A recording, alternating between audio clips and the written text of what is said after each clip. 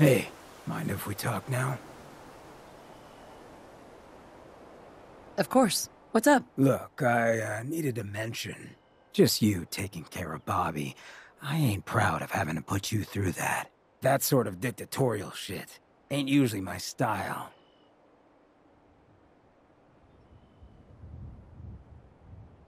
She tried to dupe us both. Dealing with her was the right move. True, but it doesn't change the fact that she's out of the picture because of us.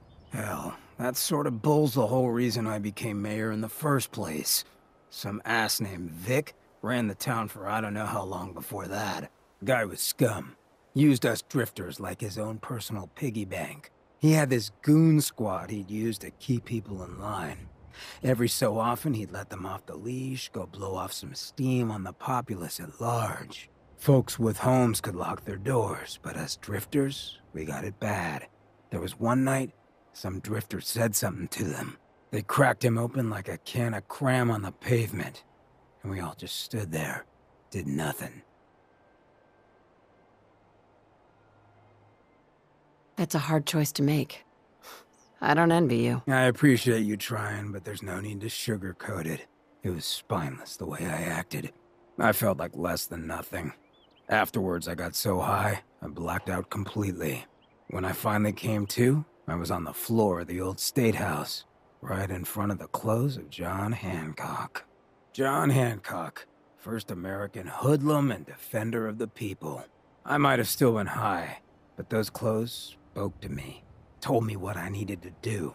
I smashed the case, put him on, started a new life as Hancock. After that, I went clean for a bit, got organized, convinced Cleo to loan me some hardware, got a crew of drifters together and headed out into the ruins, started training. Next time Vic's boys went on their tear, we'd be ready for them.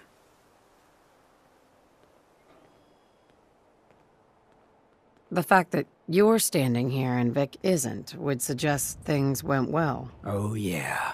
So, the night of, we all got loaded, let Vic's boys get good and hammered, and burst from the windows and rooftops where we'd been hiding. They never even saw it coming. We didn't have to fire a shot. We didn't have to, but we sure fucking did. It was a massacre. Once we'd mopped up, we strolled right into Vic's quarters in the State House, wrapped a rope around his neck, and threw him off the balcony. And there I am, gun in hand, draped in Hancock's duds, looking at all the people of Goodneighbor assembled below.